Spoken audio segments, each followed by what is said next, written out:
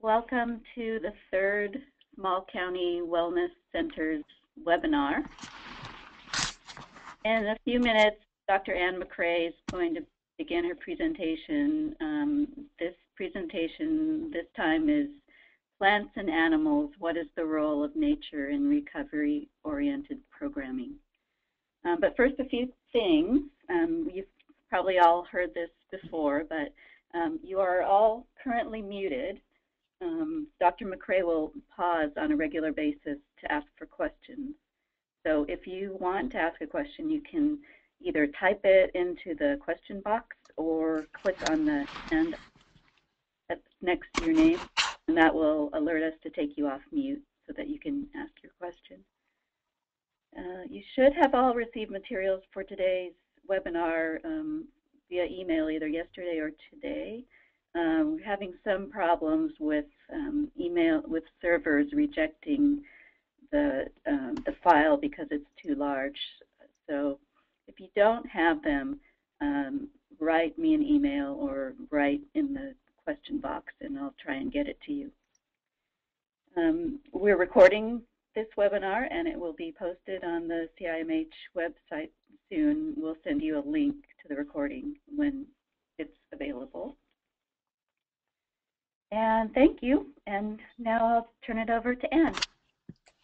Hello, everybody, and welcome to new people. And for people who have done webinars with me before, welcome back.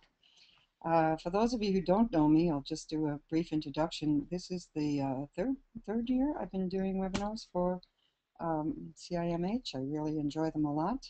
I am an occupational therapist, and I'm also a project consultant. I am partially retired from San Jose State University. I still teach occupational therapy, but only to post-professionals online all over the world, which is a lot of fun. And I get to live up in my mountain home up in Trinity County, where I also work for Trinity County Behavioral Health Services. So I am part of the small county network, and my work at Trinity County involves both direct clinical care on the mental health side, but also as a project consultant for the MHSA side, Milestones and Horizons Wellness Centers, which has been an absolute blast. So I get to do a lot of collaboration and innovative things. So it's been really great to be part of these webinars and share some of those ideas.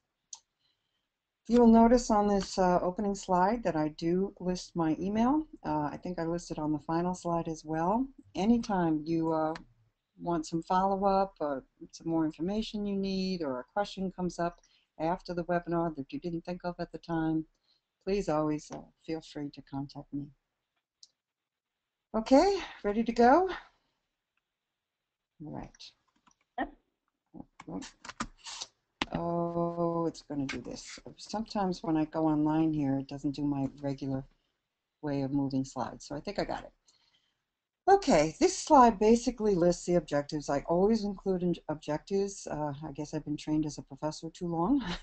And this is your way of holding me accountable that I do indeed cover what I say I'm going to cover. I'm not going to read all these, they're for you, but just to kind of summarize them, these objectives support the rather common sense idea that being around nature and plants and animals are intrinsically healthy. What has changed in recent years is rather just depending on our common sense or intuition. There is now actually a fair amount of specific scientific evidence that shows that being involved in the natural world is both physical and mentally healthy, both in terms of prevention and keeping yourself healthy, but also restorative or rehabilitative, if you will. It can help you lead a healthier, wellness-oriented life. However, there are some real challenges when including aspects of the natural world into a wellness center, either in a location or in a program. So in this session, we're going to explore both the benefits and limitations of using nature for wellness, as well as starting to think through the planning and the legal compliance issues of having natural world aspects into your location or program. So that kind of summarizes what we're going to try and accomplish today. I think we should start off with what am I talking about when I say the natural world? The natural world includes various types of living plants, as well as domesticated animals such as pets, as well as wild animals, rocks, forests, beaches. In general, then, when we talk about the natural world, we're talking about those things that have not been substantially altered by human intervention, or which persist despite attempts at human beings to change them. Um, as I mentioned, in this particular webinar, we're primarily going to focus on plants and animals, but I'm also, going to give some um, examples and at least lip service to the idea of going out into the wild world, if you will, forests, beaches, nature, that kind of thing.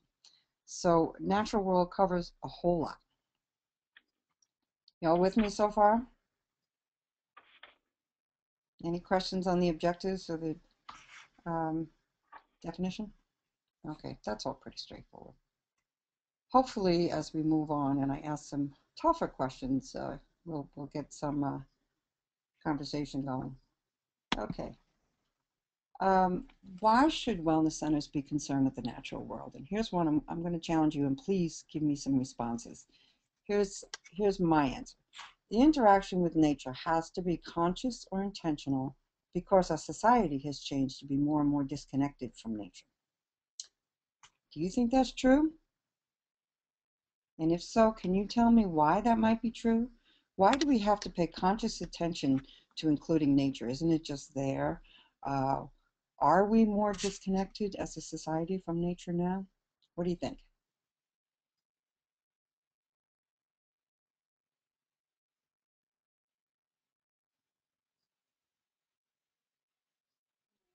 Do you disagree with me? Anyone going to chime in? Nobody is responding yet. Think about what's different now than was 100 years ago, say. Okay, we got a shy group. Well, I will answer why I believe this. You can disagree. Um, I think it's true because there's been an overwhelming and frankly exponentially increasing dependency on technology and media. Think about lives today as opposed to 100 years ago. We have cell phones, laptops, tablets, computers, digital music, GPS, internet, cable and satellite TV. I mean, I can go on and on. And this has been true, I'd say, particularly the last 10 or 15 years, especially for young urban people.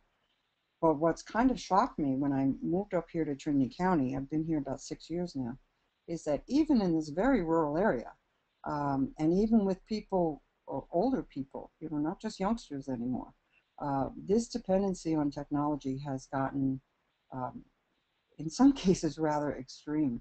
And it's funny when I talk to people who grew up here, um, they never had television growing up in a lot of the more mountainous areas because you couldn't even get the networks on the old analog TV. But with the addition of satellites and cables, everybody, pretty much anywhere in this country, unless you really, really are in the wilderness, you can be connected to technology.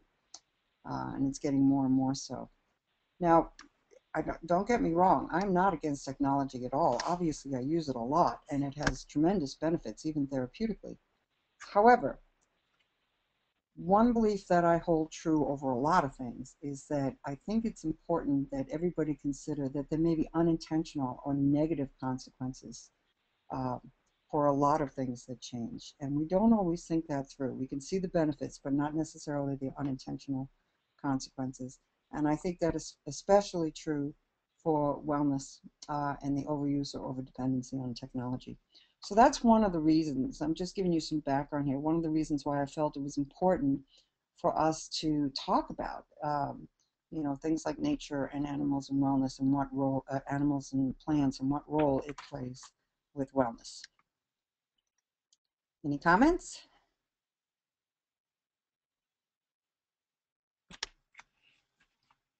Okay.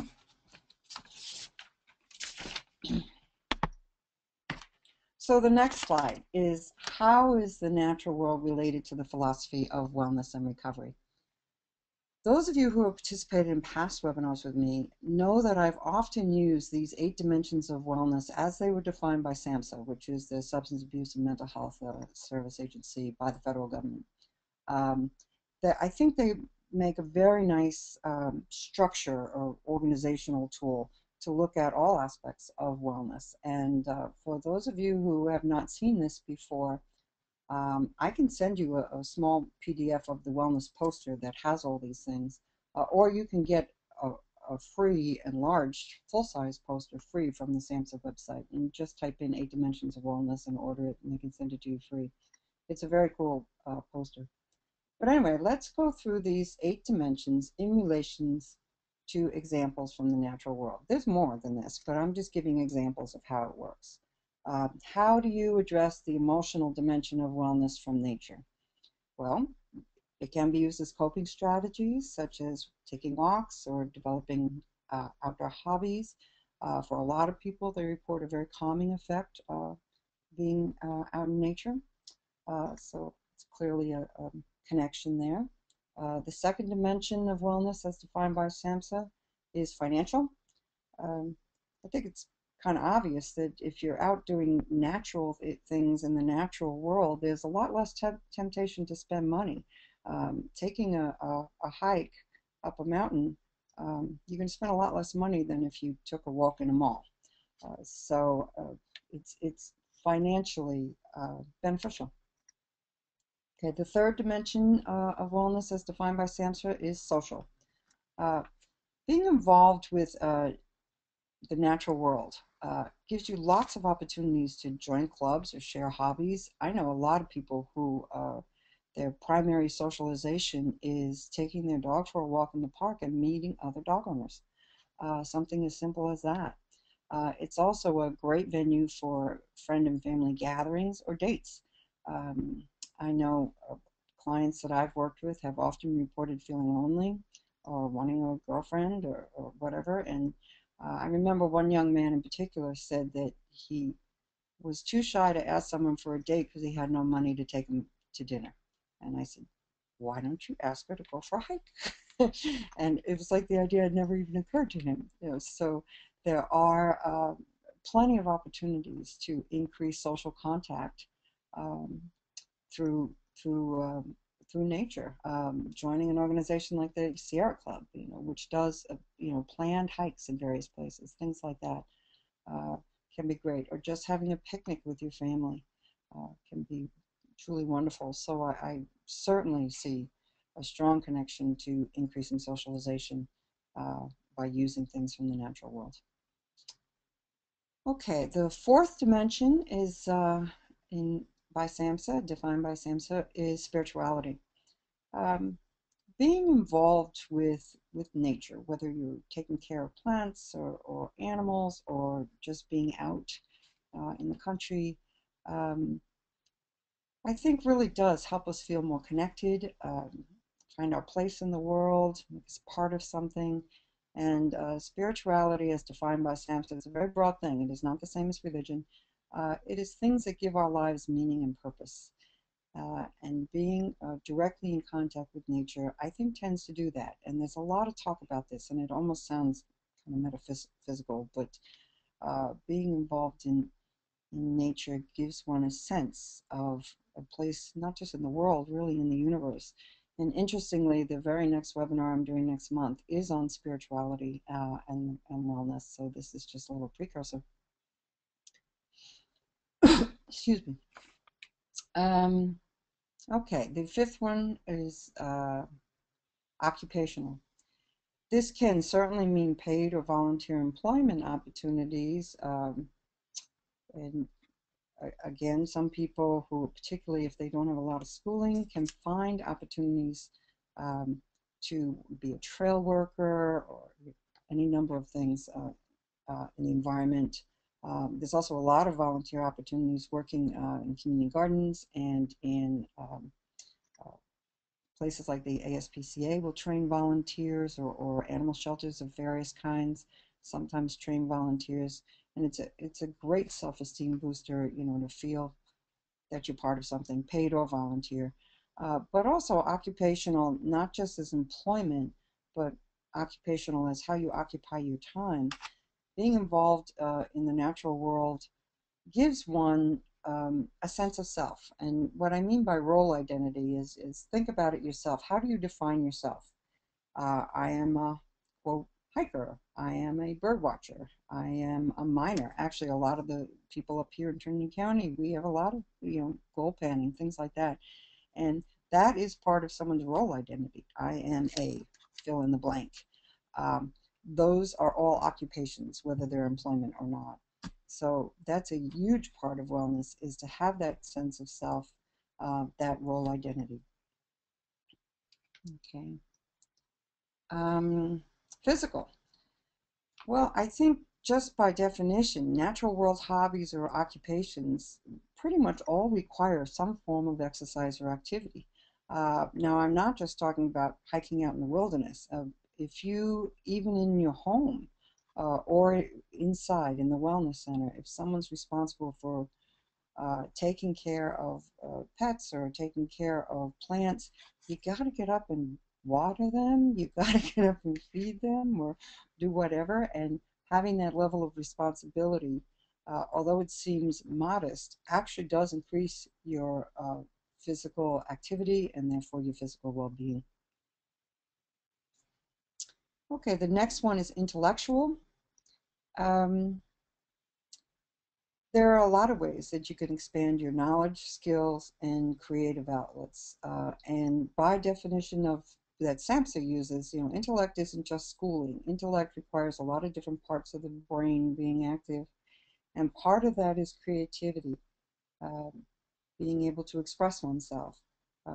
For example, one of the things I used to love to do is to bring groups out somewhere, to a lake or a stream or a mountain with sketch pads, and it gives you a chance to express yourself and a chance to build your knowledge and skills and your observations.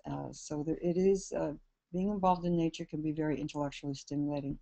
Also, what tends to happen on the intellectual level is if you are responsible for something, whether it is an animal or a plant, there is motivation to learn more about it. So you have to learn, how much do I feed a puppy, or how do I do how do I not have my plants die all the time, or what kind of fertilizer do they need, or whatever. So it is a way of stimulating intellectual curiosity because you are motivated to do so.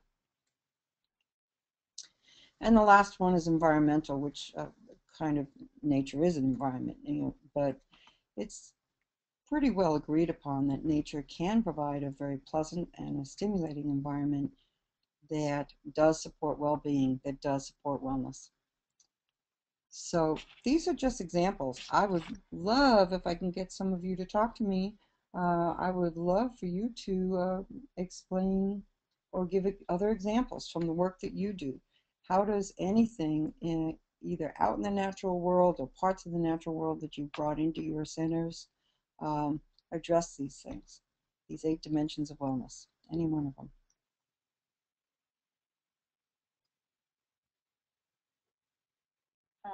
We have some hands raised. Yay!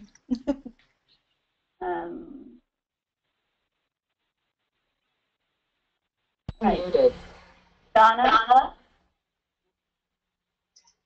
Hi. Hi. Hi. Can you guys hear me? Yep. Okay, good. I'm Donna. I'm from Tuolumne County, and we're in the mother lode, so we have we live in nature. Yosemite is in our county, and even though we live here in nature in the gold country, we took an outing once just to go pick up pine cones to use for crafts, which you mentioned here. And still, this was many years ago, and to this day I still hear from our clients how that was their favorite outing. And all we did was walk around in the woods and look for pine cones. And they really enjoyed it because there wasn't anything huge being asked of them. Right. And if they didn't want to pick up pine cones, they didn't have to. But they had a good time because they could just walk off in pairs and talk. And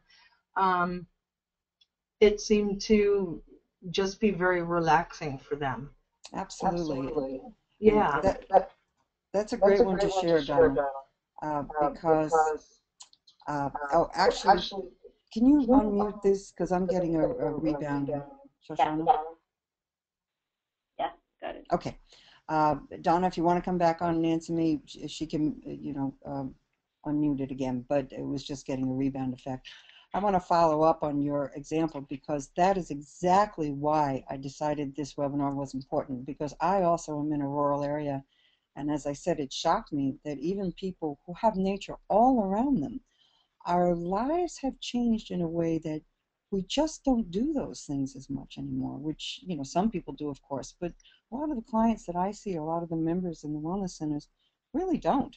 And it's free, it's there, it's available, so why aren't we doing more of this? So I would encourage the wellness centers, even if you are in an area like Donna's in or like I'm in, to create some structured opportunities to do this, because I've had the same experience with as Donna had. I hear about, when we do these kind of things, you hear about it for a long time. It is very special, and in fact, I have a plan coming up in the spring. Once the wildflowers come up, I'm gonna take a group out and collect a bunch, and then I have a flower press, so we dry them and then make other crafts, like note cards and stuff. But really, you know what the best part of that is?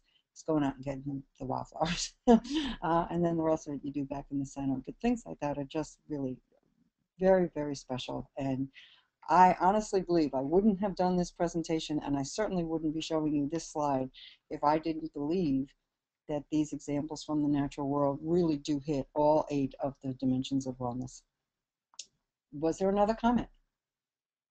Yes, let me. Doctor, because dizziness is not like a cold. Tina? Hello? Hello? Yes, hello. Can you hear me? I'm talking to you from Inyo County. Hi. Are you? Hi. My name is Christina, and I help operate a wellness center here in Bishop, California. I wanted to comment that we have a gardening group every year. We plant different produce and enter it in our Tri-County Fair. Fabulous. And this is a great way to integrate our clients into the community and have them compete and win ribbons. Yep. It's just a fabulous thing, and we look forward to it every year, and they do too. That is so fabulous. And in fact, as you'll see later on in the webinar, I'm going to talk quite a bit about gardening, but that's a great example. And look how many different areas you hit doing that. Certainly they're out in nature, but they're also learning skills. They're getting exercise, working in the gardening, socialization by sharing it with others, occupational. What a great role identity to be a ribbon winner at your county fair. I mean, I have my blue ribbons up in my kitchen. I do it myself every year at Trinity County Fair. So, things like that really do bolster one's self-esteem. I could go on, but that's a fabulous example. Thank you for sharing that. Anyone else? There is Amy Broadhurst. Hi, my name is Amy. I'm actually from Alpine County, another rural county in California. Yep. And I had a couple comments. We have a native population here, the Washoe tribe, that's here in Alpine County. And in the fall time, what has been great trips for us is to actually go out gathering. So we've gone willow gathering to make baskets, pine nut gathering, acorn gathering. And it is, although we live in this area and we sometimes have to travel out to do the gathering, it's a great opportunity for people to come together and, they remember the traditions that were passed down and, stories that they'd heard and they'd never been exposed to it. And now here they are as adults getting the opportunity to do that, to work together. Elderberry, we make jam. And so it's been, in the last 2 years, we've done that the last 2 falls, multiple trips. And that has been very meaningful for the people in our community. And again, go ahead. The other ongoing program being that we're here in Alpine County, we have Grover Hot Springs State Park, and we've worked closely with the park that we have a a senior socialization or senior soak. We called on every Monday morning. The seniors can go, and it's an outdoor pool. If anyone's familiar with Grover Hot Springs, it's an outdoor hot pool as well as a cold pool, which is like a regular swimming pool. And so the views and being out in the fresh air and being in the water has been very much into a wellness lifestyle. And there's a lot of people that look forward to that as, to getting out and meeting other people and being I involved. love Grover Hot Springs. Can I come visit sometime? Absolutely. I love that place. I do too. Are we still on? Yeah. Shoshana, I've lost the audio. Can you hear me? I can hear you. Hear me?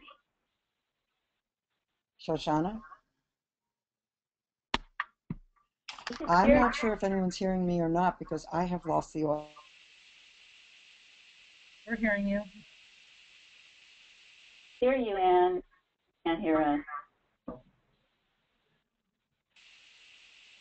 Anne?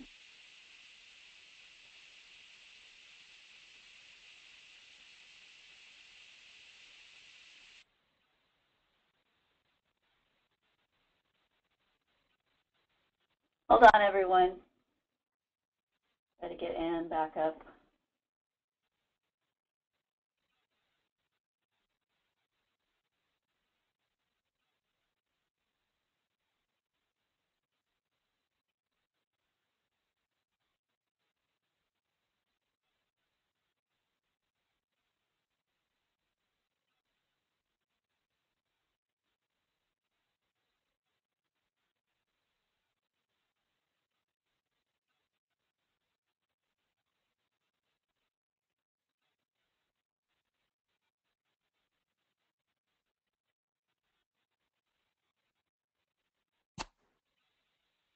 Shoshana? Yeah? Hey, do we have everybody back? I lost audio for a while. Yeah. Okay. We hear you all that time. Oh, okay. I don't know what happened, but I'm glad I'm back. I'm sorry about that. Just to answer the person who was from, I guess it's Alpine County, where Grover Hot Springs is. I love that place, and I want an invitation to come join you. But also, you highlighted everything that I've been talking about, and just some wonderful, wonderful examples. I think maybe it would be a great idea for those of us who are doing some of these things to put together a little booklet of ideas for people. I'm certainly collecting your thoughts as I'm on all of that. But I think there are some places, even some rural counties, who are not doing these kind of things or not doing them as much as they could. But even for those of you who, and it sounds like here in Alpine, is it Alpine County? I hope I have that right. You're doing quite a bit of this. I'm hoping that this webinar will still benefit you by kind of giving you the terminology and the structure of why this is accepted as part of wellness strategies. We know that intuitively, and you know that from your life experiences, but being able to see this from a health perspective and seeing the publications, which I'm going to start talking about next, gives you a little more extra credibility if you're going to go on for grants or anything like that. So that's one of the reasons in the next couple of slides I'm going to be talking about some of the resources and references that are out there. Anyone else have any examples to share? I love hearing about them. Yes. In Sierra County, we are blessed to often see deer grazing right out back of the mental health building, and who could not feel better while enjoying such a view? Same here. I'm one of the people who love the deer up here. You know, some people get a little jaded. Deer in Trinity County are often seen as either food or a road hazard, and they are that too. But watching animals in their natural habitat, doing their natural things, I find is a very calming thing, is a very wonderful thing, very enriching. So I'm glad that you enjoy that. That's great. I know one of the things that we kind of touched on, and the one from Alpine certainly said this, is embedded in the social and spiritual and personal aspects of wellness, they don't tie it out indirectly, is cultural awareness. And actually, SAMHSA does talk a lot about cultural awareness. I also live in an area where we have a Native American influence, and one of the things that we are very blessed to have a man from the Wintu tribe who is a healer and an herbalist who does herb walks with people from the Wellness Center as a volunteer, and he takes them out and helps them identify all what the native plants are and how they were used for spiritual purposes or medicine or food. And he's taught a lot, so that's another example of how this is all personal, spiritual, emotional, etc., but certainly intellectual. He uses this as a teaching opportunity, and we're very, very fortunate to have him do that for us a couple of times a year, which is really nice.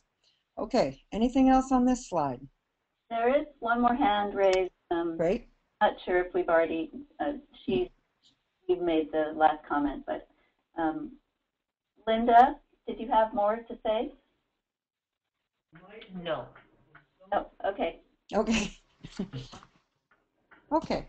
Well, wow, thank you very much. We stayed a while on this slide, but I was just so happy that you all decided to chime in and give me some great examples.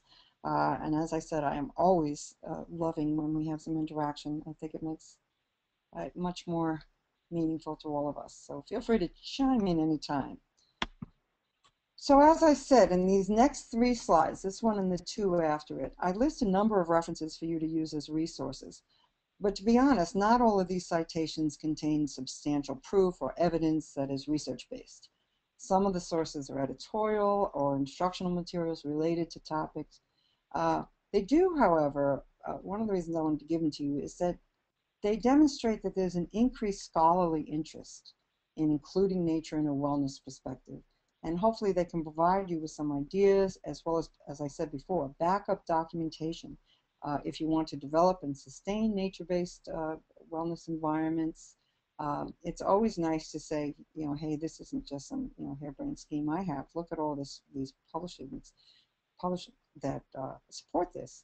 And there isn't time for me to go over every reference, but I'm going to highlight a couple per slide. And if you have any specific questions about any of them, or a number of these that I didn't provide you, I actually do have the PDF files of the articles, and if you're interested in hearing more about that, I can certainly send them to you. Okay, so this first of the 3 slides is the natural world. 2 of the citations listed on this slide are resources that have been sent to you as PDF files. If you haven't received them yet, either me or Shoshana could send them to you, and I put in parentheses resource provided, and hopefully you already got them, but if you didn't, we can send them to you. And to explain why I sent them, let's look at that first one.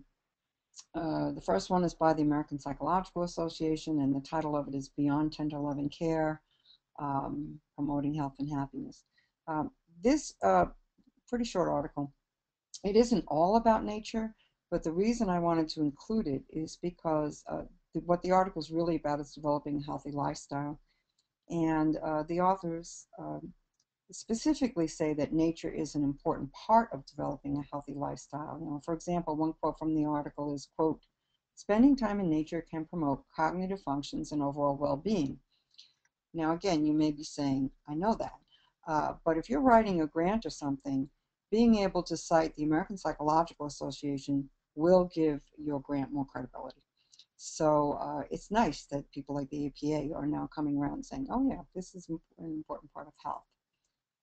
Another article that was previously sent to you or is available to send is by Dr. Stephen Mitrione. I could have included this one in the slides specific to references, but I put it here because I thought his focus really presented, even though he focuses on gardens, it really presented a much wider view of the natural world as a healing component. It's a very nice little piece to read. I liked it. One other on this slide I want to mention. I can't send you because it's a whole book. It's a book by Richard Louv. and it's called The Last Child in the Woods, Saving Our Children from Nature Deficit Disorder. This is a really lovely book. I love it. I assure you, nature deficit disorder does not exist in the DSM-4 and will not exist in the DSM-5. It's not an actual psychiatric diagnosis. However, what Louv does in this book is really kind of backs up what I was saying earlier about what's happening with our change to being so dependent on technology. And he makes a very compelling case linking a lack of contact with nature to the rapidly rising diagnosis of attention deficit hyperactivity disorder in children, and possibly an increase in depression and anxiety. So I think one of the reasons I was very drawn to this book is because it talks about when you disconnect from nature in the way we seem to be doing more and more, there are consequences, and that is just beginning to be explored. So I found it a pretty moving book. So can't send you that because it is a whole book, but it's one that I wanted to alert you to. I think it's really kind of interesting.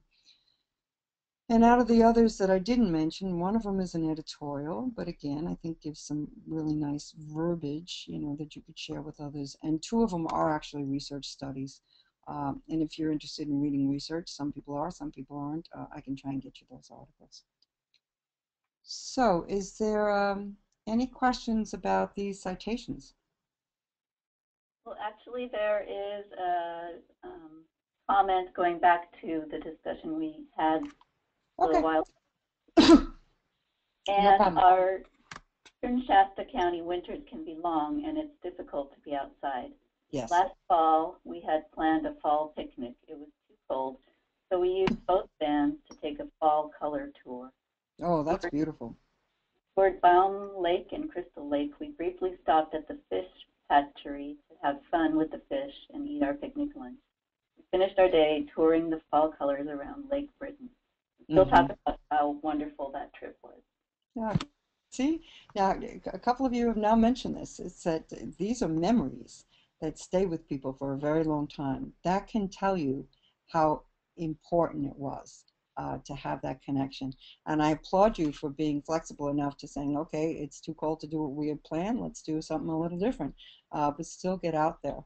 The other thing, this may sound a little critical, but I do think that as a society, we have gotten a little bit soft. I hear people say all the time, well, I can't go out, it's too cold.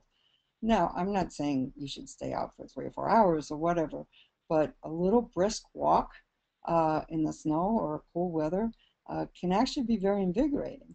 And depending on if you have health problems or whatever, it is still worth it if you can to even get out a little bit during the day. One of the things I did not really bring up in this webinar, but has been researched a lot, is seasonal affective disorder, where when we don't have access to natural light, if you are prone to it, you are much more likely to develop depressive symptoms. So I do think even as something as simple, if you can't make it out of the house, if it's just too nasty out there, at least open the windows a little bit, get some.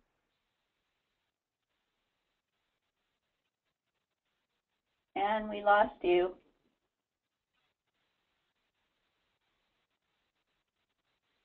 And we can't hear you if you're talking. Ann? Yeah, I don't know what's happening. We can hear you now. Oh, I do not know what's happening. I actually lost my internet once this morning. So, can you hear me now? Yeah. Oh, sorry about that. I don't know where you lost me, so I may repeat myself a little bit. I was talking something I didn't bring up a lot in this webinar, but is worth knowing, is about seasonal affective disorder. If you can't make it out of the house because of the cold weather, it's just too nasty out there, it is worth it to, open a window a little bit, get some fresh air in, and absolutely important to open the blinds and get some natural light in. There's a lot of studies that are showing that lack of natural light increases depressive symptoms. So if we, can, and, try to get people to take a walk in the snow, even if just a short while, if they have appropriate clothing. in the rain. I remember when I was doing the clinic down in San Jose, I had clients who just absolutely refused to go out of the house if it was raining, and I spent a lot of time talking to them. It's like, you know, sometimes people had to always go out in the rain to do their job or get food or whatever.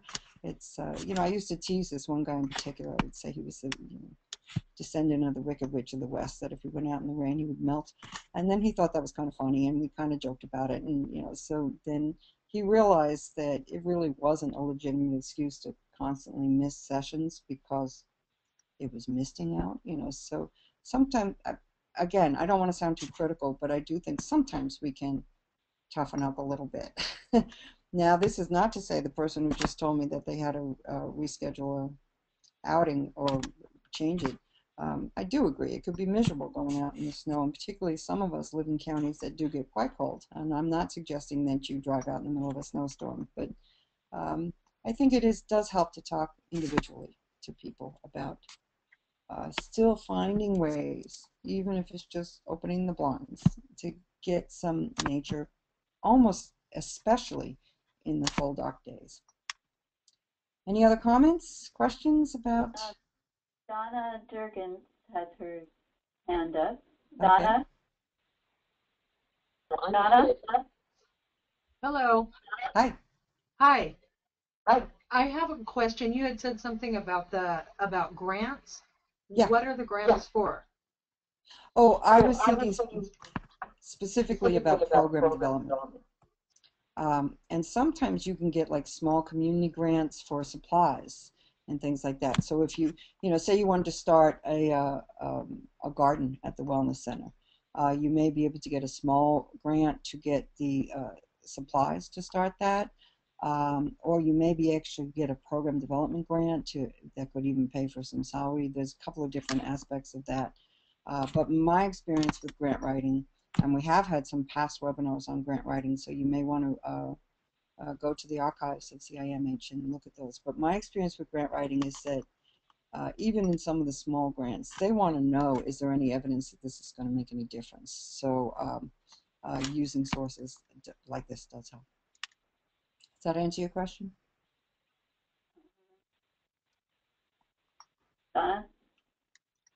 Unmuted. Yes, it does. Thank you. We have a peer center. We have a garden, and actually, this would be a good thing to help them make their garden a little bigger. Yeah. Thank you. Yeah.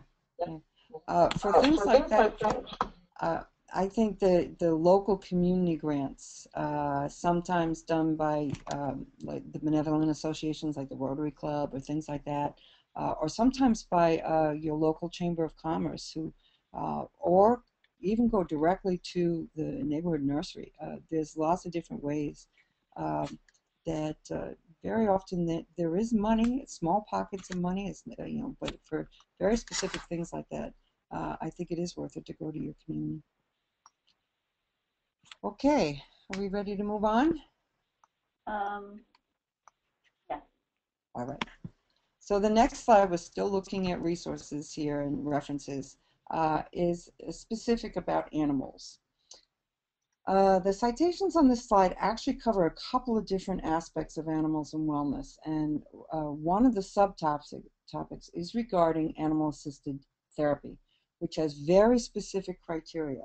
I did send you this great legal piece that talks about the specific differences between psychiatric service dogs and emotional support animals. I would really urge you to read that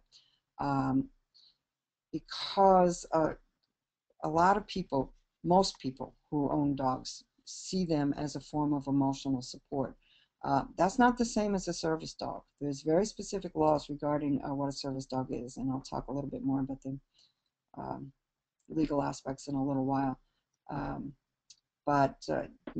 Is it really a service dog? Is it animal-assisted therapy?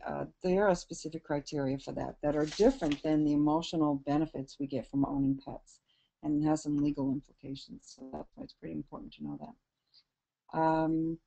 But having any animals around us does a couple of really wonderful things, and some of these articles really highlight that. when you have an animal as a pet, it fosters an identity. I'm a dog owner or a cat owner. You hear people say, I'm a cat person. It fosters a sense of responsibility. You have a job to do, and because ownership does imply a lot of responsibility. But you also get something back. The nurturing and healing aspects of pets is actually well documented, not just in terms of psychological support, in terms of physical support. There was one great study, I don't have it listed on here because I kind of geared them mainly towards mental health, but there was a great study that showed how petting an animal lowers blood pressure. And I thought, wow, God, our need for connection with something outside of us is so important and so much keeps our lives in balance. So any questions about the animal ones?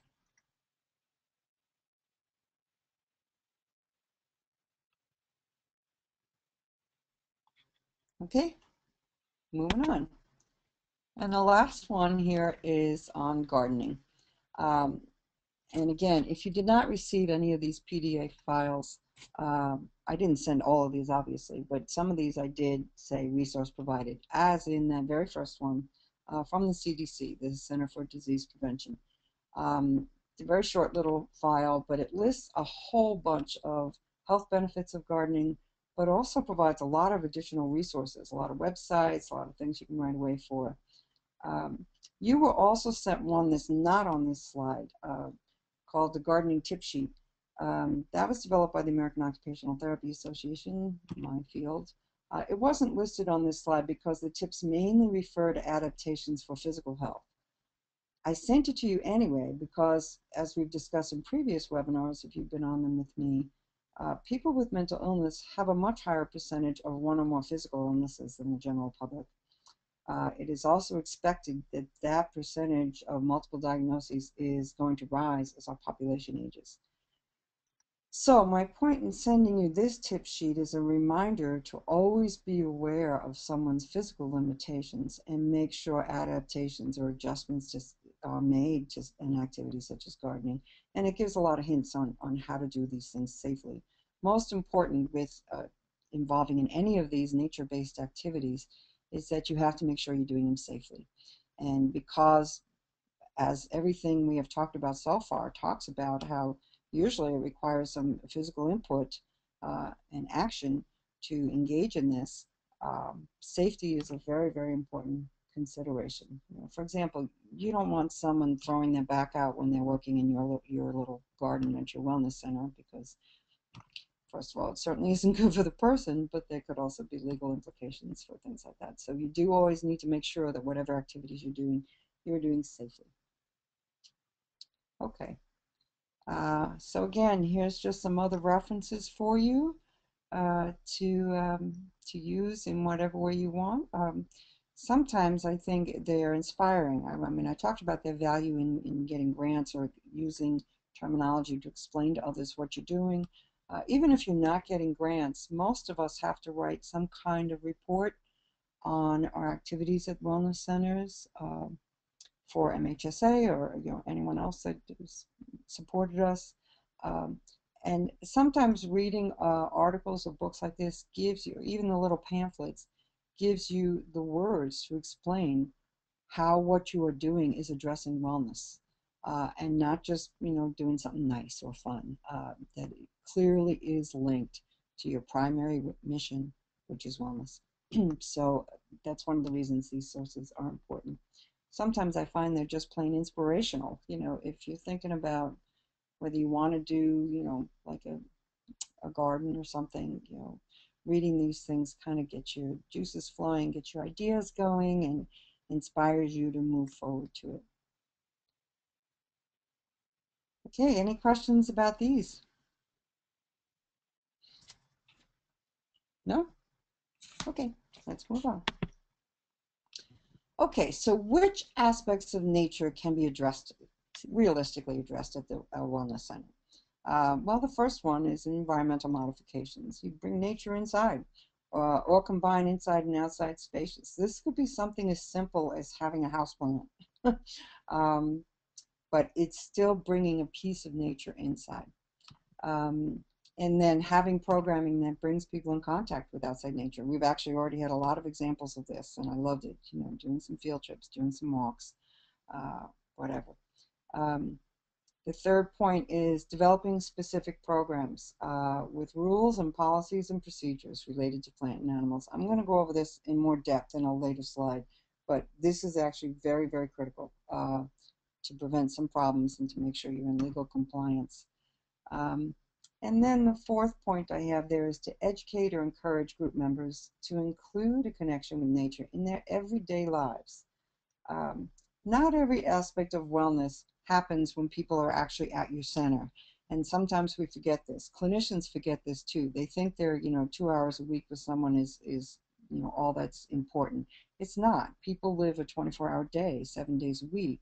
So part of our job, whether you're a clinician or whether you're a peer specialist working in a wellness center, is to encourage your members to take what they're learning and doing in your center, in your session, and make it part of their daily lives. That's what really makes a difference.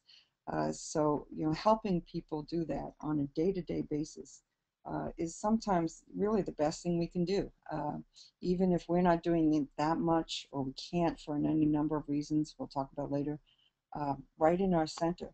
Everybody could do this last one. Everyone can be encouraging our group members of the Wellness Center to include this connection in their daily lives. Can anyone else share an example? We did have a number of examples about the field trips or walks, or another specific example of how maybe you're already doing some of this, or some questions about anything on this slide, how you can do it.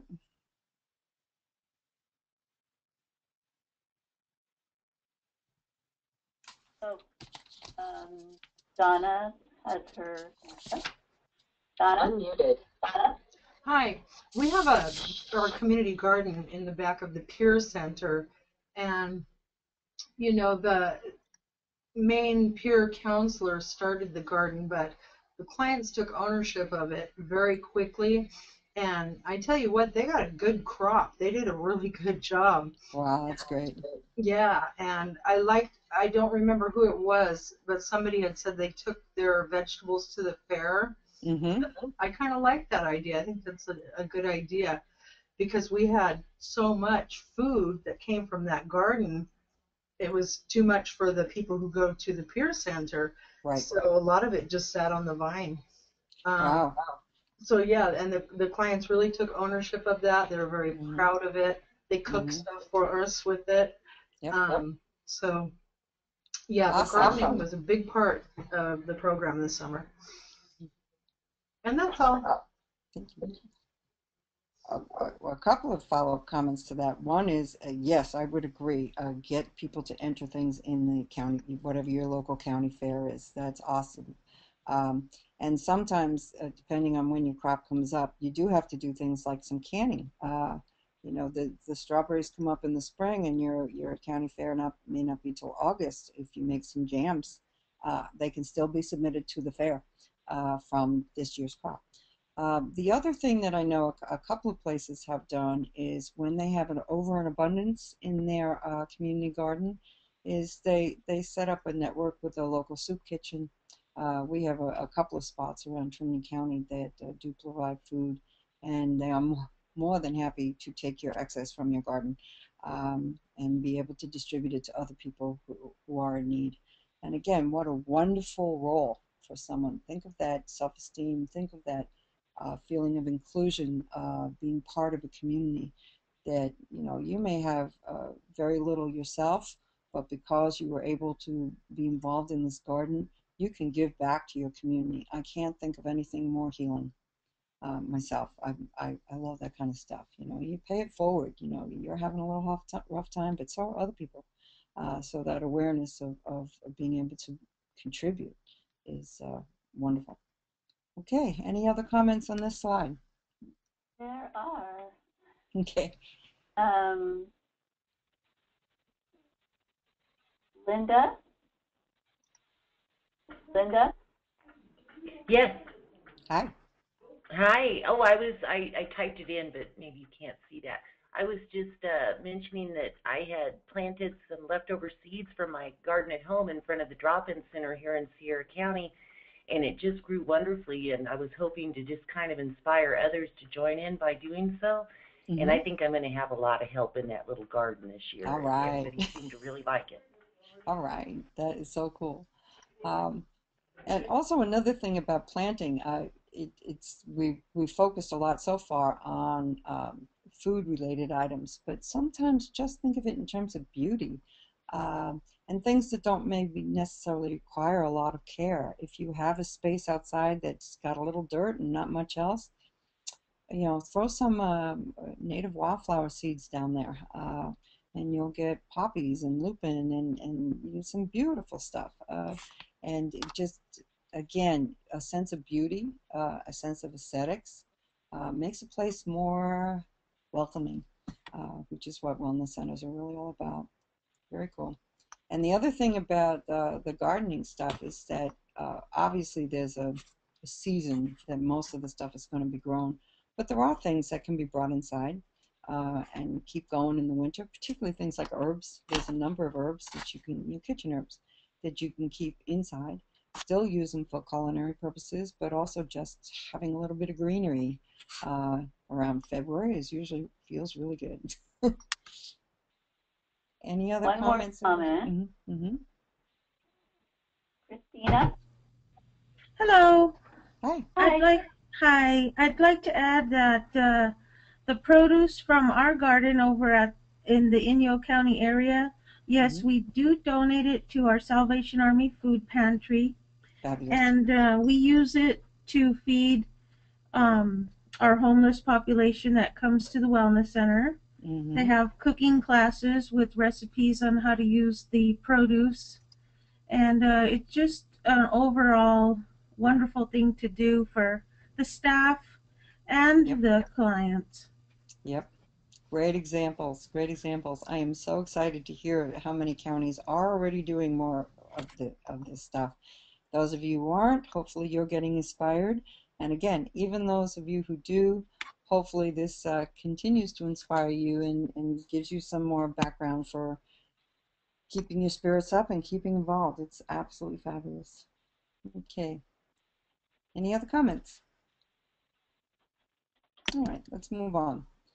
Okay, now here we're all excited and we've gotten all inspired and we pat each other on the back on all these great things we did. Now I'm going to get into some of the tougher stuff, a little bit, maybe a little bit of the downside, but very important things to know about.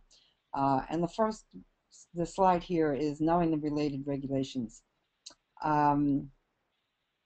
Sometimes these laws seem to be in conflict, so I want to emphasize the importance of knowing the law. The American with Disabilities Act is really number one. I gave you the website there. There are a lot of things involved in there, particularly related to animals, when they can and can't be. What's a psychiatric service dog versus a companion dog? But also, if there's a whole lot of issues that can come up, not just with animals. If people are allergic to things, you've got to know about that. It's all there in the ADA website. You also do need to be aware of California health and safety codes. Sometimes this includes food safety standards. Any unsafe environment could also be reported to Cal OSHA. If your garden items are for sale, now so far we haven't talked about that. We've mainly been talking about donations, and they're a little looser on that stuff. But if you're selling anything from your garden, you may have to get a permit. It is your responsibility to know all these things. There also could be local ordinances and policies, and you can usually find them on your county governmental website or can be attained through the mayor's office or the board of supervisors. The important thing to remember here is that as a general rule, federal law trumps state law and state law trumps local ordinances. But again, how these things are interpreted are pretty tricky. I have a PhD and I can't understand the legal writing on half these things. So if you're feeling caught, like this says this and this says that and that doesn't quite jive, always contact your county council. Every county has a county council. If you don't know who it is, you talk to someone on your board of supervisors or in your mayor's office and find out. They can give you, the final legal interpretation of which law trumps which and how it can be interpreted in a specific situation. But I will emphasize again that it is your responsibility to find these things out. So we're going to do a little case study here and talk about, and I really want your opinion here. Okay, next slide, come on. Here's a potential legal conflict. Okay, so here's the story. Move this to my way. Oh, I just realized there's a typo there. Gosh, I try to be so careful. I usually am pretty good about it. Forgive me, there's an extra A there.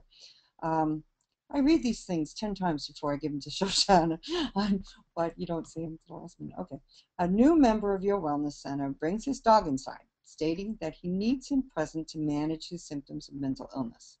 Another member complains because she is allergic to dogs. And yet another member, here's another typo, I'm sorry. And yet another member states that the dog.